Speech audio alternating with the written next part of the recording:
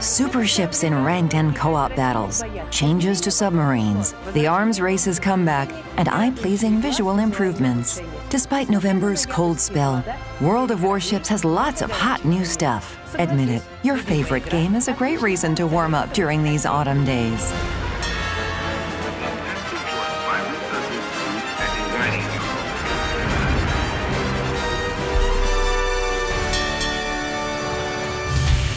In Update 0.10.10, you'll get a chance to enter battle playing Superships. These ships certainly need a super commander at their helm, but I'm sure you'll handle the role easily. 6 Superships await you. Among them you'll find Satsuma and Hannover, which you are probably familiar with from the Grand Battle, as well as 4 newcomers: Condé, Annapolis, Yamagiri and Zorkiy. Let's take a closer look at them. Condé is a French supercruiser carrying 12 240mm guns with dual-purpose anti-aircraft artillery that comprise her post-war period mounts. Annapolis is another cruiser, a true American, that represents the presumed development of the Des Moines-class heavy cruisers. Compared to her prototype, she has larger dimensions and enjoys increased firepower owing to an additional main battery turret. Soviet leader Zorkiy is a post-war project of an armoured destroyer carrying dual-purpose armament. Last but not least, Yamagiri is a super destroyer with powerful torpedo armament and dual-purpose artillery. The Japanese ship carries 3 sextuple tube torpedo launchers.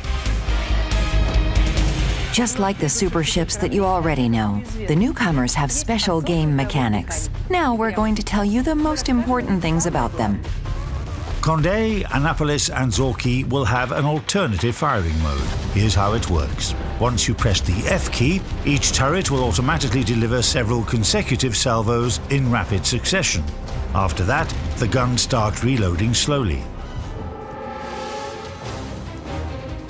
Yamagiri also has a peculiar feature. This destroyer can switch between 2 types of torpedoes that differ in damage, range and speed.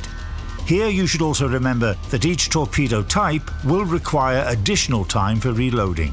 Besides this, we've changed the functioning principles of combat instructions for Satsuma and Hannover. The adjustment fire bonus no longer triggers automatically. It is now activated by pressing the F key as well. From now on, while playing super battleships, it's up to you to decide whether to use the enhancement or keep it for later when it's better suited. You can obtain superships for rent from random bundles in the armory. This way of obtaining the ships will help avoid queues for battle being filled with superships only. You'll be able to see their full potential in co-op battles and the new season of ranked battles. The latter will be held in a 7 versus 7 format, playing Tier 10 ships and superships in all 3 leagues. Worthy rewards await you. There's another important piece of news. Soviet aircraft carriers are no longer in early access. Now everyone can research the new ships of this nation. Komsomolets, Serov, Pobeda and Admiral Nakhimov are aircraft carriers that can surprise you. Their squadrons comprise a single flight that can carry out a strong attack with all aircraft at once. The aircraft of Pobeda and Admiral Nakhimov are equipped with jet boosters that provide an increase in speed at takeoff. Taking off from the deck is cool, of course. But we all know that the main appeal of an aircraft carrier is her striking power. Soviet ships have some surprises for you. While the speed of Soviet torpedoes is modest and arming distance is long, their range is quite decent for the type. Starting with Tier 6, attack aircraft are equipped with powerful rockets that are similar to well-known American Tiny Tims. What is more, all Soviet-built aircraft carriers are entirely equipped with skip bombers. I'd recommend you not to waste your time, Captain, and hurry up to research the USSR's carriers. We've prepared one more event for you related to a Soviet ship. This ship is Novorossiysk. The new event will be dedicated to the period when this battleship served under the Soviet Navy flag. A week after the release of Update 0.10.10, a themed combat mission group will become available to you. Completing it will earn you the Soviet Tier 6 battleship Novorossiysk. Captain, I'm happy to announce that Arms Race returns in Update 0.10.10 as a temporary battle type. Yes, you got it right. This is the battle type with special areas that can be captured to enhance the characteristics of the ships on your team. In the new version of this battle type, we've added 2 new special zones. One of them will boost damage that your armament inflicts, and the other one will increase the current and maximum amount of HP for ships and squadrons. Besides this, we've implemented some other things to improve arms race. You can find all the details on our website. I'd like to add that arms race will involve Tier 9 and 10 ships in a 12 versus 12 format.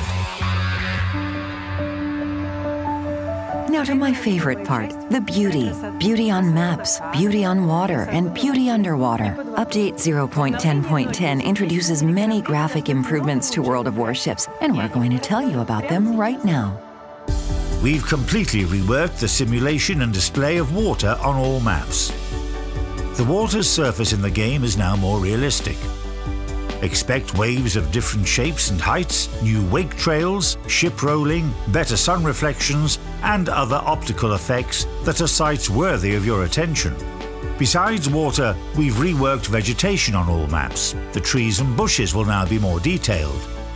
But wait, that's not all. We're launching a massive evolution of our map's aesthetics. You can look forward to high detail textures and new moving and static objects. The harbingers of these transformations are the Hotspot and Two Brothers maps, as well as the Philippines, St. Petersburg and Twitch ports. Yes, apart from that, there will be improvements to the underwater world as well. Vegetation, new objects, sun glare, and effects of light. Exploring the depths of the sea in the game will now be even more interesting and exciting. Submarines have been fighting in random battles on par with other ship types for a whole update already. Thanks to your feedback, we've introduced a number of changes to make it even more interesting to play them, as well as against them. Let's cover the major changes. We've decided to divide torpedoes into 2 types. The effects of sonar pings will be different for each of the types. Let's start with homing torpedoes. They will have lower maneuverability, and the distance from which they will stop honing in on cruisers and destroyers is increased 2-fold. A successful hit with a sonar ping activates guidance towards an enemy ship. Another successful hit enhances guidance but does not increase the damage the torpedoes inflict. The rest of the torpedo parameters remain unchanged. The second type is torpedoes with increased damage. The regular damage is higher than that of homing ones, and the effect of sonar pings reduces their visibility range by 1/4. Another hit with a ping increases the damage caused by torpedoes if they hit the enemy's torpedo protection. By the way, while the ping effect is active, torpedoes of this type can only home vertically. In other words, they can only ascend or descend depending on their target. Unlike the previous torpedo type, these torpedoes won't be able to home horizontally. Tier 6 submarines will only have homing torpedoes at their disposal. Both types will be available on Tier 8 and 10 submarines. Also, keep in mind that when switching between the torpedo types, you'll need some additional time for reloading. We've told you about similar mechanics recently when describing the torpedoes of super destroyer Yamagiri. In addition, we've applied a number of changes to the detectability and view range of submarines. You can find all details in the news article dedicated to Update 0.10.10 on our website. Do you like clan battles? Then the following news is for you. In Update 0.10.10, the 15th series of clan battles, codenamed Narwhal, will start, with Tier 10 ships in a 7 vs 7 format. Aircraft carriers won't be allowed in this season. Neither team can have 2 identical ships. A maximum of 2 battleships per team is allowed. For details about the new season of clan battles, visit our official website. Information about other new features that Update 0.10.10 brings will also be available on our website. By the way, we're starting to prepare for New Year's celebrations already. That's why snowflakes are back in the game. You can use them to get coal, steel, and New Year's certificates. These certificates can be exchanged for one of 3 types of Santa's gift containers in the next update. I'll tell you about it in a little while on this channel. See you, Captain.